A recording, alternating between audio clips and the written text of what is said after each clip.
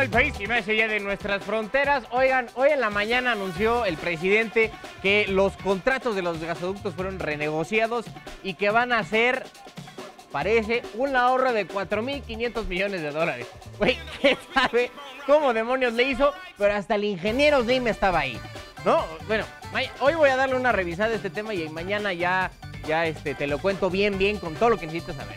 Pero por lo pronto, hoy vamos a retomar los spots, los anuncios rumbo al primer informe de gobierno, que es este domingo, no se les vaya a olvidar. El presidente va a dar otro discurso, como los que da todas las mañanas y los fines de semana, pero ahora en Palacio Nacional con todos sus compas. Esta nota ya no la pudimos pasar ayer, pero hoy sí.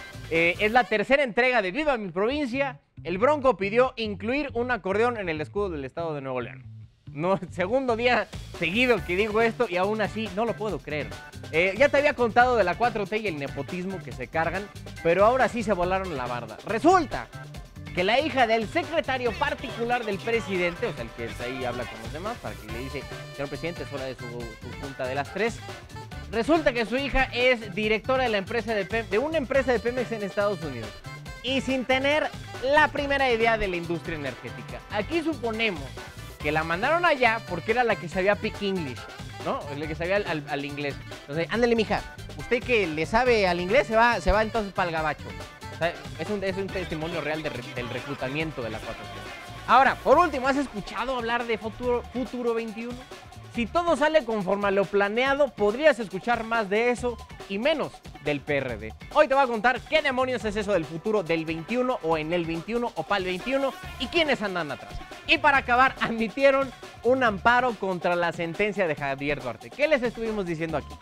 O sea, este sexenio el gordito va a salir libre. Siendo 27 de agosto del 2019, les estamos adelantando que esto va a pasar. ¿Cómo le planea hacer? Hoy te lo voy a contar. De aquí, queridos amigos, a las 12:30, eso será lo que veremos entonces. Vamos empezando esto que algunos llaman los márgenes con pluma roja en el cuaderno de la noticia, pero que nosotros llamamos Palitos y Bolitas. Son igual de inútiles. Es porque son igual de inútiles, por eso es los videos previos al informe del gobierno del presidente Andrés Manuel, porque ayer la neta lo hice medio a las carreras. Es que quería enseñarles la entrevista con el Mijis, pero pensando lo mejor me hubiera seguido con los videos del presidente. En fin, cosas que pasan, que ya ves que empezó el desastre y todo hubiera cambiado. Hubiera estado mejor, pero bien dicen por ahí, el hubiera no existe. Más si eres aficionado del Cruz Azul. Entonces vamos otra vez. Güey, pues la neta, yo también le voy, güey, lo siento. Lo siento a nosotros y nos vamos a abrazar y llorar todos juntos. Como para ir calentando motores rumbo a su informe de gobierno, la presidencia empezó a circular dos spots que me pareció correcto compartirte y comentarlos para ver qué nos parece, ¿no? Vamos a ver el primero de esos spots. Oh, que la... ¿Nena? Si no lo vieron al principio. Oh, pues... Bueno, les decíamos. El primero, ya ven que empieza, ¿no? Así su rollo de, no es para presumir, pero, güey, la neta es que sí lo es. Ayer ya estuvimos comentando. Es obvio que sí es para eso. O sea, igual es que le digas, güey, no es por ser mala onda, Brian, pero tus tenis están bien culebras. A ver, vamos a ver el primero para que vean, ¿no? Vamos a ir uno por uno. Vamos a ver. No es para presumir, pero soy un hombre de palabra. Ya no hay sueldos de 700,000 pesos mensuales. Ya no hay pensión millonarias para los expresidentes. Ya no me cuidan 8,000 elementos del Estado Mayor Presidencial. Ya no hay avión presidencial. Ya no hay atención médica privada para los altos funcionarios públicos. Ya lo vieron, ¿no? Ahí estaba así haciendo su rollo, ¿no? O sea, es lo mismo si empiezan así de decir, güey, no es por presumir. ¿Qué pensarían, así ya siendo honestos y sinceros, qué pensarían si yo llego, güey, no es por presumir, pero tengo un programa en televisión? Lo ven como dos personas, pero ahí está mi programita, ¿no? Claramente piensas que estoy presumiendo, pero bueno, también de eso se trata el informe, ¿no? De presumir los logros. Jamás en la vida hubo sueldos de 700,000 pesos, ni los de la Suprema Corte ganaban eso antes de los tiempos de austeridad. Luego estaban en 388,000 pesos más o menos antes de estos tiempos de... Ya que les digo, ¿no? Que todo el mundo sabemos que es en épocas de austeridad. Estaban en 388,000 después ya de impuestos y el presidente incluso estaba, mira, ¿cómo no? ahí estamos. Estos son los sueldos que teníamos pre-austeridad, ¿no? Antes de estos tiempos nuevos de ahorro y de tantas cosas. Estos son los sueldos que tenían los ministros de la Suprema Corte y 208,000 del presidente. Pero el punto es que nunca hubo esos sueldos. O sea, lo que está diciendo es mentira. Es cierto, sí, que ya no hay 8,000 elementos del Estado Mayor Presidencial porque ya no existe. Y también que ya no hay avión presidencial, aunque sí exista, pero ya no está aquí. Ya no está en México, pero pues, tampoco lo han vendido, ¿no? Todavía eso hay pendiente. Ni para los altos funcionarios, ni para muchos mexicanos podemos hablar güey, podemos hablar del gesto de la estirada. ¿Sí viste? A ver si tienen el screenshot. ¿Ve? Ve, güey. Así que estaba hablando de que los funcionarios se estiraban con su seguro y estaba acá, güey, así de... Espérate, a las de acá. Mira, ma, bien presidencial. Acá, güey. No, más. Güey. Bueno, ese es el primero. Vamos a ver el segundo video, el segundo spot presidencial del informe. Soy un hombre de palabra. No han aumentado los impuestos. No ha aumentado el precio de las gasolinas, del diésel, del gas, de la luz. No ha aumentado la deuda pública. Lo que aumentó fue el salario mínimo, 16%, como no había sucedido en 36 años. También ahora se está entregando más apoyo a la gente humilde, a la gente pobre. Hay bienestar, los compromisos se cumplen. Primer informe, Gobierno de México. O sea, así, ya hablando con el presidente, no, güey, así ya me voy a quedar todo. Me va a dar un aire y aquí me voy a quedar. Bueno, oigan, empieza igual con la frase, ¿no? Que parece ser la firma del evento, así, primer informe de gobierno. No es para presumir, pero, ¿no? El precio de las gasolinas sí ha aumentado, poquito, pero ha subido, ¿no? Empezamos el año como en 19 pesos por litro en promedio y ahora está arriba de 20. Un pesito chiquito de aumento. El del diésel también estaba en enero en 20.74, hoy está en 21.27. O sea, subió 53 centavos. Sí, es poquito, pero subió. La luz, bueno, la tarifa básica de consumo estaba en 0.79 pesos por kilowatt hora. Hoy, en agosto, está en 0.81. Sí, un microscópico aumento de 2 centavos, pero aumento al fin. El único donde bajó el precio fue en el gas. Pasó de 10.26 pesos por litro en enero a 9.29 en junio. Güey, casi un peso completo. ¡Qué maravilla, mano! Oye, muy bien el señor presidente. Pero bueno, siguiendo con el video, el del resto es, pues poco más puedo decir. Sí aumentó el salario mínimo y sí hay más dinero repartido a las partes pobres del país. Eso nadie lo puede discutir, ¿no? La parte del hay bienestar pues es debatible, pero pues de eso no se trata el tema de esta nota. Hay otros dos videos, uno donde tiene, güey, a todo su gabinete de seguridad ahí de adorno, mientras dice que están ahí discutiendo estrategias para bajar la inseguridad, que para lo que dicen las cifras no ha servido de mucho, y en el otro usa la frase de por el bien de todos, primero los pobres. De eso hay poco que comentar porque, miren, esto es lo que vamos a, ¿no? Es lo que... En estos dos hay poco que comentar porque en el primero es que presume que se levanta temprano para tener una junta que no ha rendido los frutos esperados. Y en la segunda usa una frase que suena bien, pero que tiene poca evidencia de que sea verdad. Pero bueno, ahí están. El domingo es el día del informe. El domingo ya veremos qué nos suelta el señor presidente. Como les dije ayer, les prometo que el viernes les vamos a publicar el drinking game del informe para que si no les cae bien el presidente, al menos la pasen bien el domingo.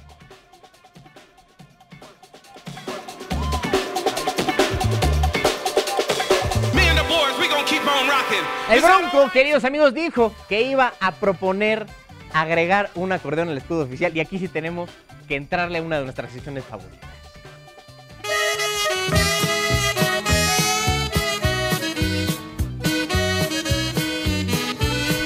Oigan, todo en honor, quieren meter un acordeón en honor a Celso Piña.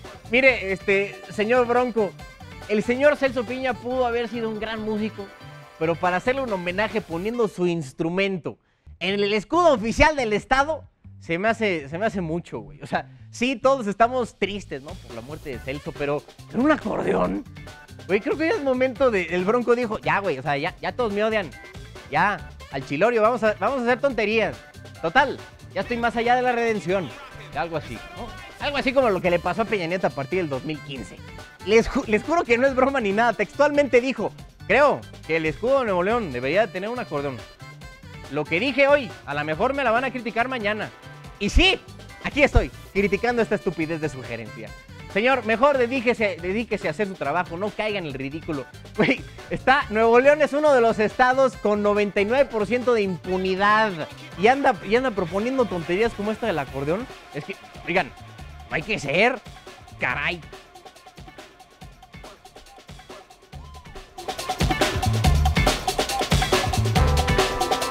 ¿Qué es lo que dice el presidente cada que comparan lo que él hace con lo que otros expresidentes han hecho? Sí, no nos comparen, no somos iguales. Eso, que me comparen.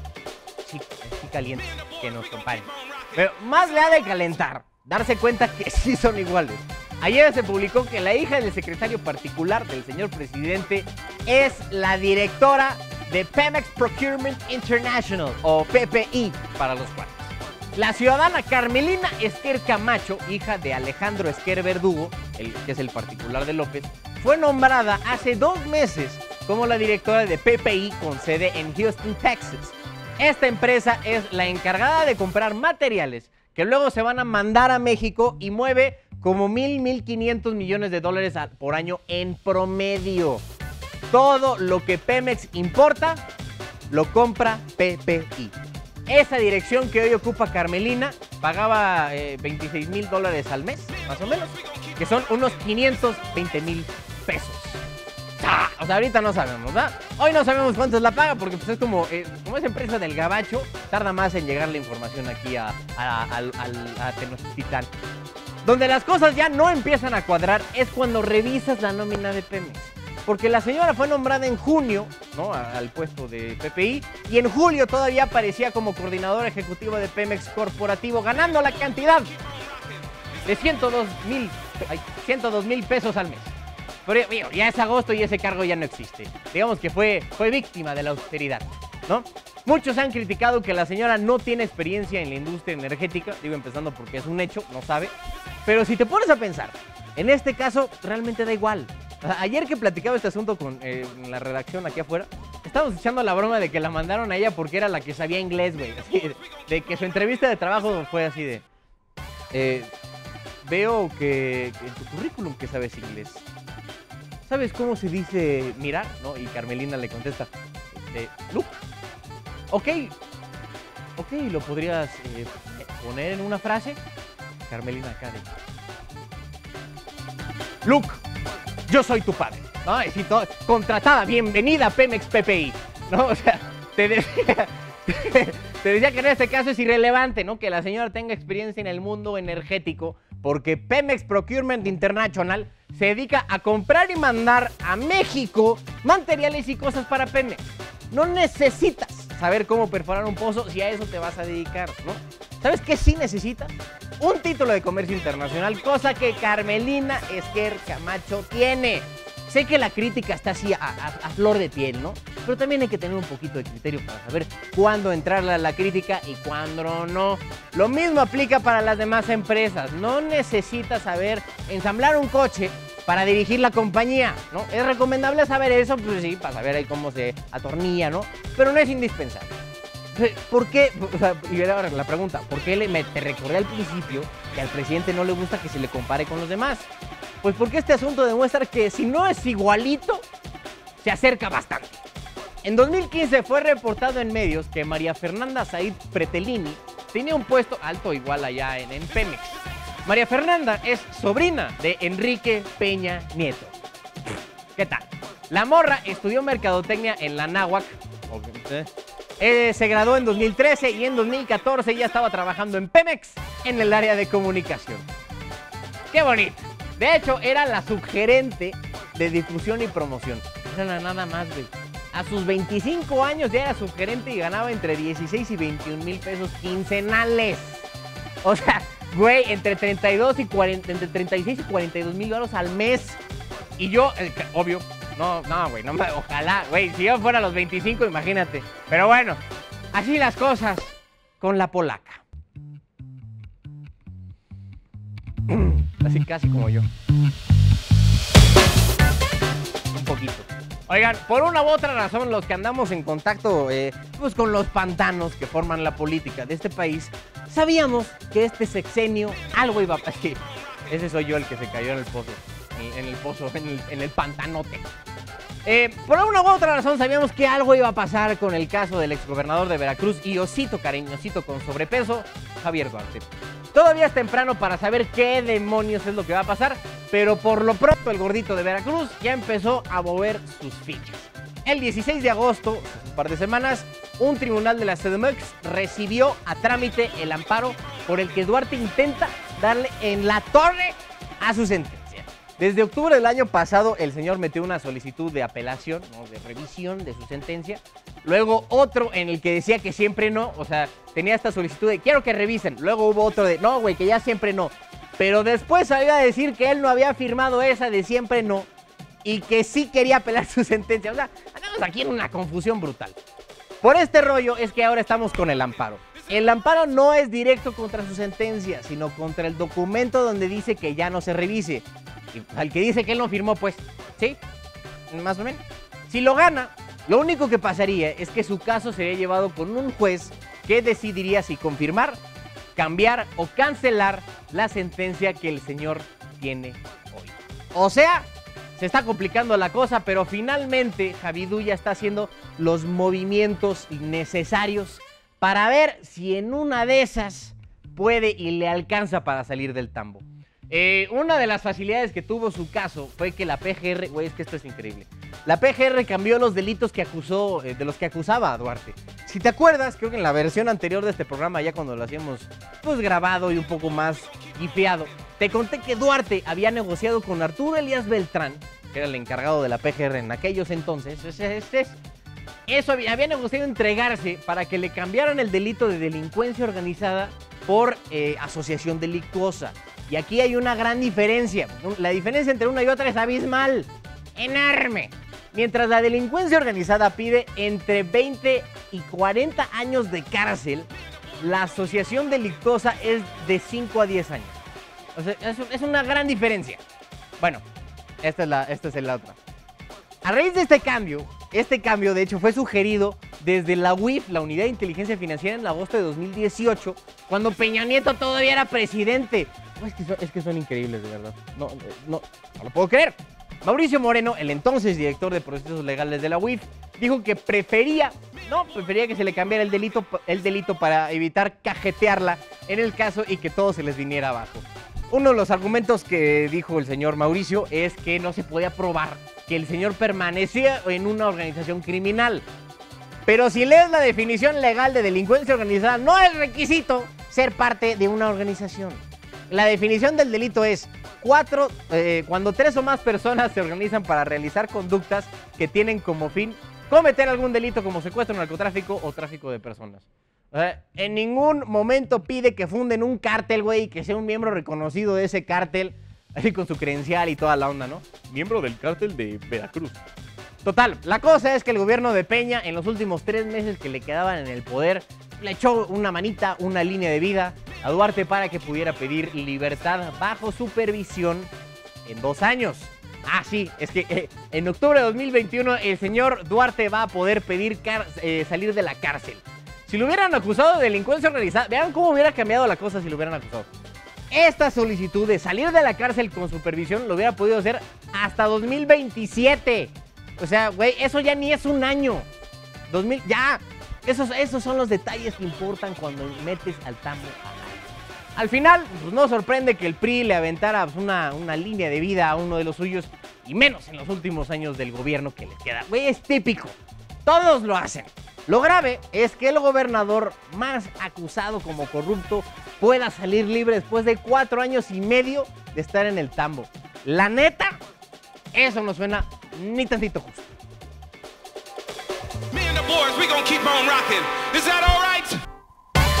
El fin de semana medios empezaron a especular, ¿no? A hacer teorías locas. Que el PRD podría cederle el registro a Futuro 21. ¿Qué demonios es eso? ¿Qué es Futuro 21? Si eres Nicole, seguramente estarás pensando que tiene que ver con Forever 21, ¿no? pero sí, ellos mismos se describen como un grupo amplio, no, son un grupo amplio de organizaciones y ciudadanos preocupados por la situación y perspectivas en México. Ese grupo amplio incluye a políticos del PRD, del PRI, del PAN y Nueva Alianza. O sea, hay de chile, mole y de pozole, ¿no? Como en Morena. Es básicamente un Morena, pero al contrario. Un contramorena o un antimorena. Así lo podremos entender, ¿no? Se empezó a especular, ¿no? A manejar la idea de que el PRD iba a ceder el registro a estos cuates, porque hay muchos perredistas que dicen ser parte de esta nueva agrupación política. Y sí, un partido puede ceder su registro. De hecho, el mismo PRD nació porque el Partido Socialista le cedió el registro al ingeniero Cárdenas, allá por el 89. Se decía que esto podría llegar a pasar otra vez. Más que nada porque, como están descubriendo Margarita y Felipe Calderón, crear un partido es una monserga, ¿no? Entonces, en vez de aventarse el tiro de hacer pitocientas asambleas y juntar pitomil miembros, mejor llega con tu compadre PRD para que les dé su registro. Qué bonito, qué padre, ¿verdad? Hay varias caras conocidas en esta corriente de Futuro 21. Por ejemplo, está nuestro George Clooney, región 4, Miguel Ángel Mancera. Ahí estamos, ¿cómo no? Está nuestro George Clooney, región 4, Miguel Ángel Mancera. Está el doctor Chunga con pelo electrificado, Gabriel Cuadri. Está el ex rector de la UNAM, José Narro, la ex priista Beatriz Pajés y la ex candidata a jefa de gobierno, Purificación Carpintero. Güey, ¿se acuerdan de la Puri? Que andaba, güey, que se le botó la canica durísimo con un mes antes de las elecciones. Si no, les va a dar una refrescadita de la memoria. Muy científica, pero de internet no tienes ni idea. ¿Sabes qué es el Big Data? ¿Sabes qué es el Internet de las cosas? No sabes ni de qué estás hablando. Hablas de digitalización y ni siquiera sabes qué son las apps. Háblame del Internet de las cosas. ¿Sabes para qué sirve? ¿Sabes cómo lo puedes aplicar? Dime, contéstame. Muchas gracias, candidata. Se trabó el video, ¿va? Pero lo que ves es que, si se acuerdan, se paró y hasta le empezó a decir a Claudia, contéstame, ¿qué es el Internet de las cosas? ¿Por qué las cosas tienen Internet ahora? Contéstame, porque no lo sé, dime tú. Ay, ¿cómo? Abuelita, dime tú. Dice Brian que era su gallo. Ya ves, mi gallo, la Puri. Bueno, pues ahí anda ahí. Se le fueron las cabras al... Bueno, en fin. Pues ella también está en este rollo de Futuro 21, ¿no? Puro figurín de primera línea. Si bien es cierto que una renovación de los partidos políticos no nos vendría nada mal, también hay que preguntarnos si esto cuenta como cambio. Porque cambiar por cambiar, pues no. Una renovación es necesaria. Pero hay que fijarse bien qué es lo que queremos cambiar y por quiénes, ¿no? Mientras tanto, estos carnales ya hicieron su primera Asamblea Nacional, lo que nos hace ver que siempre sí se van a aventar el tiro de ser su partido político. Que digo, o sea, si se la pueden ahorrar, mejor, ¿no? Pero parece que sí se van a aventar el tiro, pero les advierto, muchachos, no es un camino ni tantito.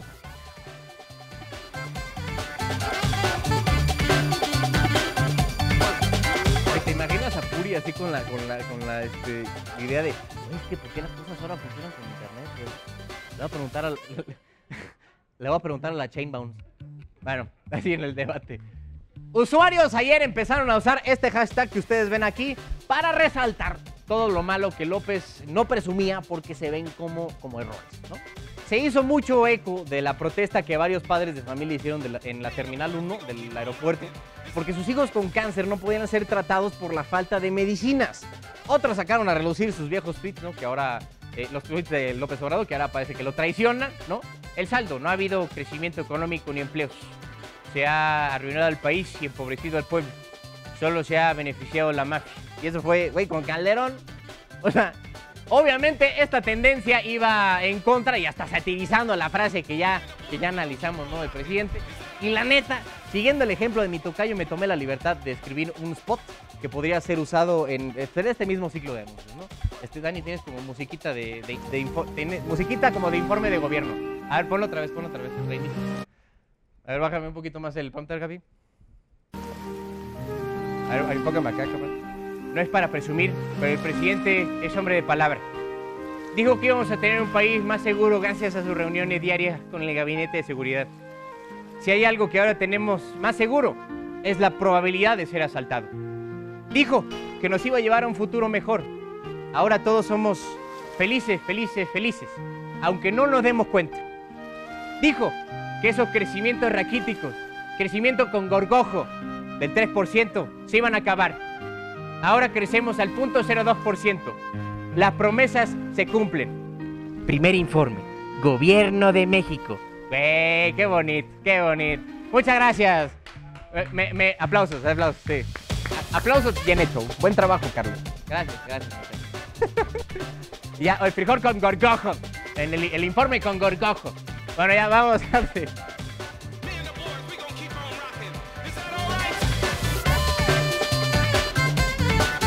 Güey, ¿cuántas veces has chocado? Ya para irnos y pues, con más risillas de lo acostumbrado. ¿Cuántas veces has chocado, güey? Brian. 4 veces, tú, Magin. Chocado con un coche. 2, Dani. 2 o 3, güey. 3 veces, Dieguito. Tú, 0. Ay, sí, güey. Carnal, soy Schumacher.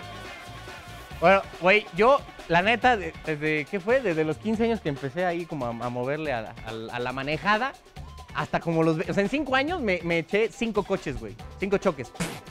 O sea, no, tampoco crean aquí que los volteé, ¿no? Así, no, choques, así de... ¿Ya sabes? Y me costó una lana, ¿no? En su momento. Pero bueno, la verdad cuando vi este video me sentí un poco identificado, porque todo es risas y diversión hasta que chocas.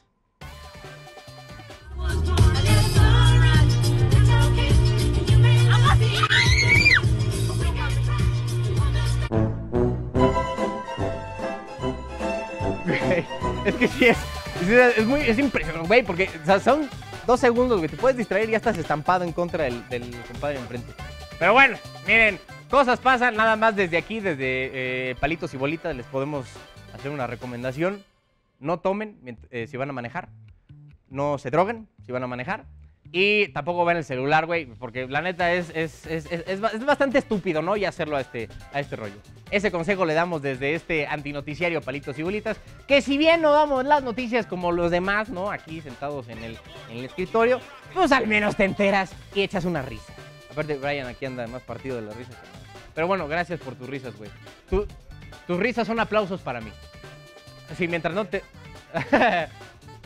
Como diría Peña Nieto. Bueno, AXD. En fin, amigos, ya nos vamos. Nos vemos mañana 12 en punto del día, 151 de Easy, 161 de Sky y todas las plataformas digitales del Heraldo de México. Ustedes me pueden encontrar aquí en @Allende. Cualquier cosa que se me ofrezca en Twitter, Instagram y Facebook, ahí andamos. Bueno, nos vemos mañana. Los amo.